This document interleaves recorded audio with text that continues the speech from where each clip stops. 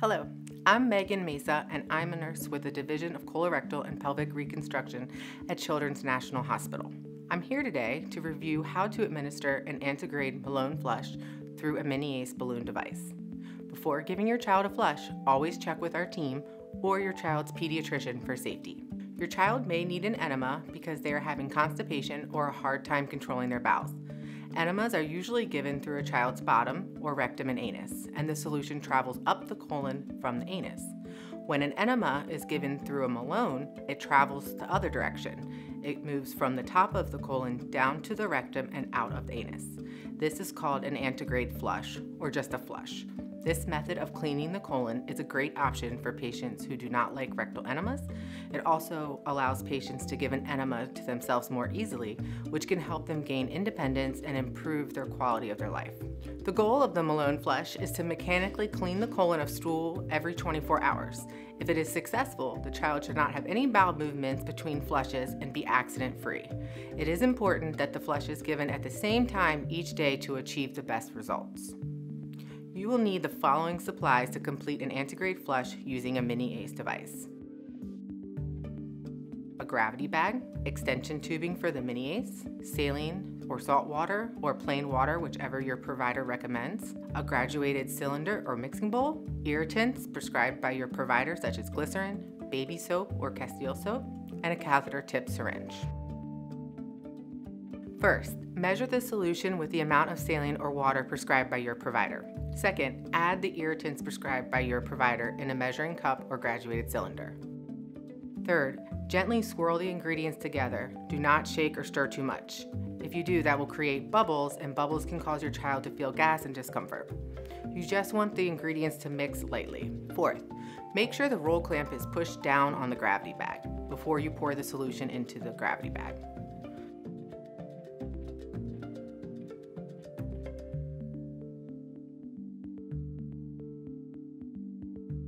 Fifth, once your solution is in the gravity bag, unroll the clamp slowly and allow the liquid to run through the tubing until it comes out the bottom. This is called priming the tube. Once the solution has traveled through the entire tubing, roll the clamp down tightly to close it. I will now show you how to give the prepared flush to a child using a MiniACE balloon device. First, attach the extension tubing to the MiniACE device by opening the flap on the top of the device. Next, line up the dark line on the extension tubing connector with the dark line on the MiniACE device. Fully press the extension tubing connector into the MiniACE device. Rotate the extension tubing 3/4 to the right, clockwise. This will lock the extension tubing into place. Be sure you are not trying to connect this to the balloon port, which has a blue band around it.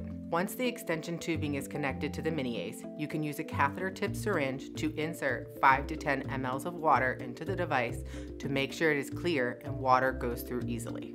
Close the clamp on the extension tube and unscrew the syringe. Next, connect the end of the filled gravity bag to the extension tubing on the MiniACE.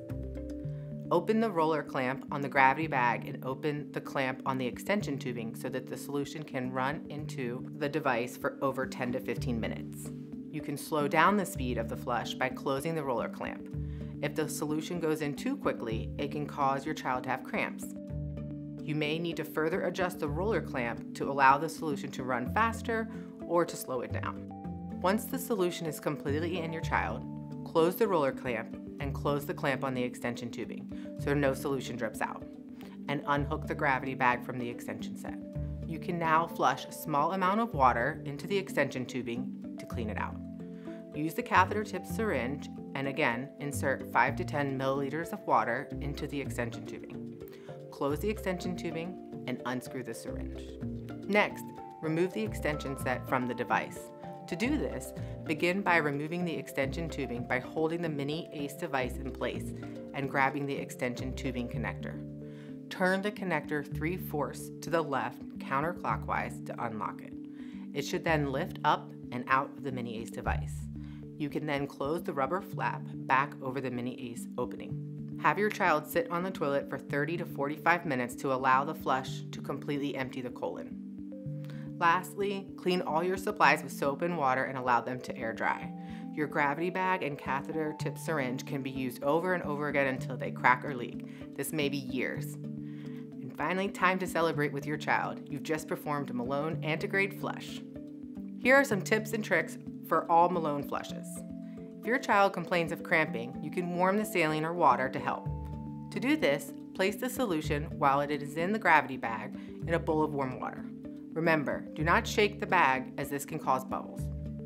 If your child is feeling nauseous or having a lot of cramping with their flush, you can also use the roller clamp to slow down the speed of the flush.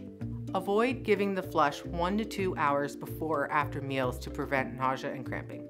If you experience any of these problems, please call or email the medical team. Pain or redness at the Malone site. MiniACE device falls out unexpectedly. Unable to pass the solution through the MiniACE device. Nausea or vomiting. No output or stool after the flush. Leaking from the Malone site. If you are having a difficult time getting fluid to travel through the MiniACE, try these tricks. First, check to make sure that the gravity bag and/or extension tubing is not kinked or clamped anywhere. If you can see something clogging or blocking the gravity bag or extension tubing, massage the tubing to break up the clog. You can also fill a catheter tip syringe with 10 to 20 milliliters of warm water. Connect the syringe to the extension tubing in the MiniACE device and gently push and pull the syringe plunger to free the clog. It may take several cycles of pushing and pulling the plunger to clear the clog. If the clog cannot be removed, contact your medical team. The MiniACE device may need to be replaced. If you want more information, please visit the Colorectal Program's website. We have multiple videos and printed resources to help you care for your child. And don't forget, always check with your child's pediatrician or our team when caring for your child's medical needs.